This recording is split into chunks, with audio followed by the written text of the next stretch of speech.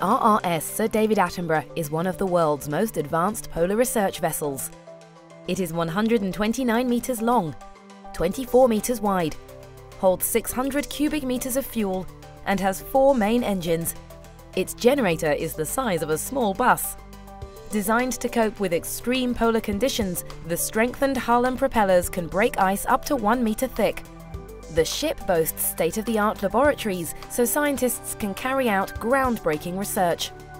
They can deploy a range of remotely piloted scientific instruments and autonomous underwater vehicles, such as the famous Boaty McBoatface, to capture data from the ocean, the seabed, and under the ice front.